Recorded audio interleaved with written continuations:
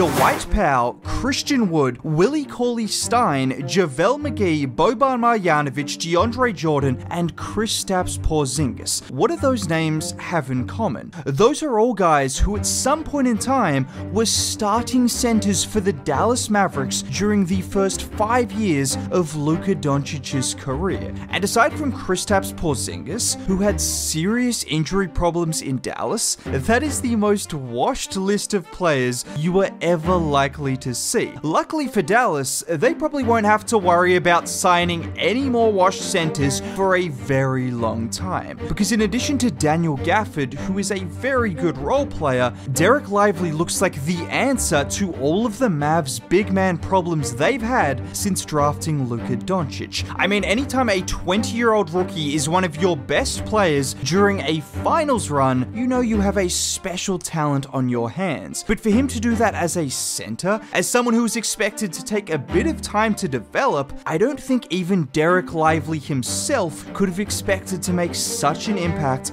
in just his rookie season. And when I say he was one of the Mavs' best players during their finals run, that is absolutely no exaggeration, because over the course of the playoffs, D-Live ranked 5th in plus minus, 4th in rebounding, 1st in offensive rebounding, and 7th in total blocks, and did all of this whilst only playing 22 minutes a night. And that pretty much sums up Lively's game right now. High energy, high motor, and a very, very high impact even as a rookie because of plays like this, where he's out on an island against James Harden. And watch here as Harden gets a bit of a step on Lively. With a nice rotation from Green, Lively is able to get back in the play and swat the layup from behind. Or in this play where it's Terrence Mann setting the screen, and as he gets behind Derrick Jones Jr., it's a different Derrick who is there to meet him at the rim. And the combination of his rotation and then the elevation and timing on the block, that's special defensive work. And Dereck Lively was special defensively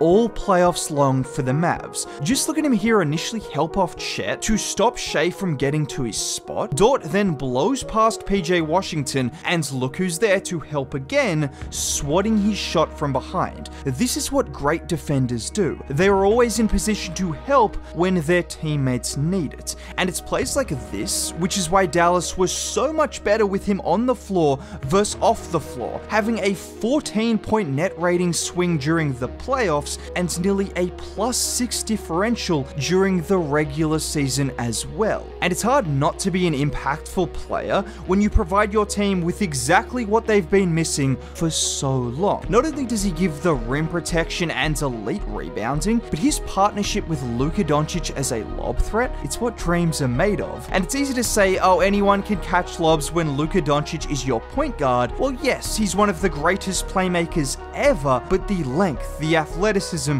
and just the ability to catch the ball at its highest point is something Lively does exceptionally well, which isn't always a guarantee. Just look at this play against the biggest freak of nature in the NBA. Lively sets the screen for Luka. Luka gets the defender on his back, and pause here. Watch Wemby trying to hedge. So Luka throws the lob, and this is where you see the best of both Luka and Lively, because it's an absolutely perfect pass, but he was only able to throw a lob like that in such close proximity to Wemby because Lively is a super athlete himself. And there were so many times last year where he brought down lobs that didn't seem possible. And this is the best part about Dereck Lively. When he was drafted, the Mavs were hoping to get someone who could catch lobs and protect the rim. One season into his career, and he's already good at doing both those things. So even if he were to not develop at all for the rest of his career, we already know he's an impactful player. Now, how often do you see 20-year-olds with this talent just never get better? It's pretty rare. And if you're looking for other areas of his game that he's shown serious potential in, look no further than his playmaking.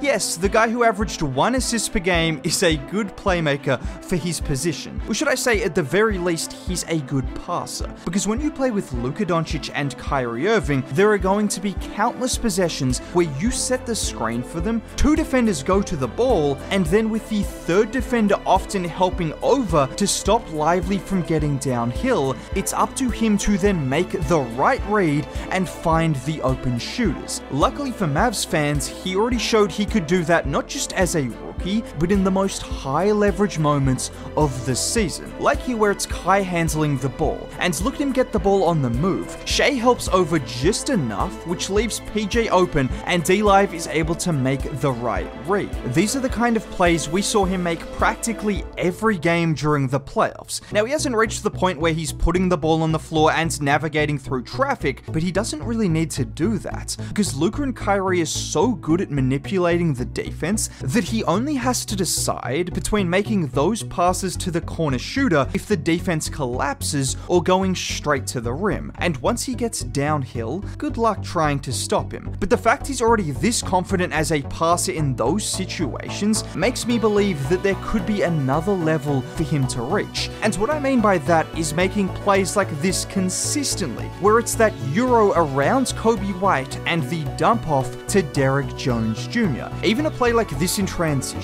where Kai throws it ahead to him, but he gets a bit under the rim, so he recognizes that, staying in bounds before throwing the pass to Josh Green for the three. It seems like a simple play, but it's the level of fluidity and coordination which he has that you don't always see with guys that play his role and have his physical tools. That's probably a good way to sum up Dereck Lively on both ends of the floor. Just a very fluid and coordinated athlete for someone his size. And if you can utilize that level of coordination and fluidity to become more of a scoring threat, well, that could turn him into a star. All he needs to do is just hit 100% of his three-pointers like he did in the playoffs.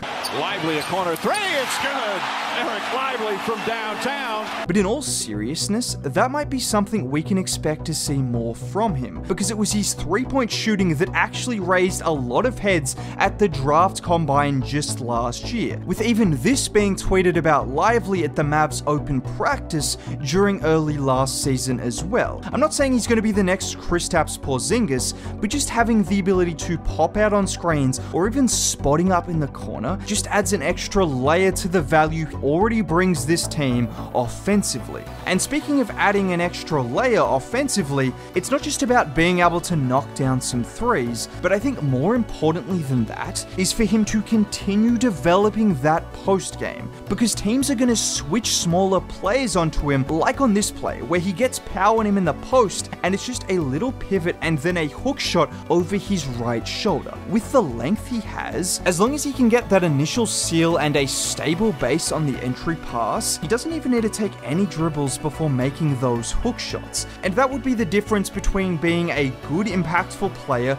that he already is and maybe an all-star level player similar to a guy like Jarrett Allen. But at the very least, the Mavs have a 20-year-old center who has already proven he can be impactful in the moments that matter. Now, if you want to see me talk about what we could expect from Luka Doncic next season or Klay Thompson on the Mavs, feel free to click on either one of these videos. Either way, thank you for watching. Hope you have a great day. Bye.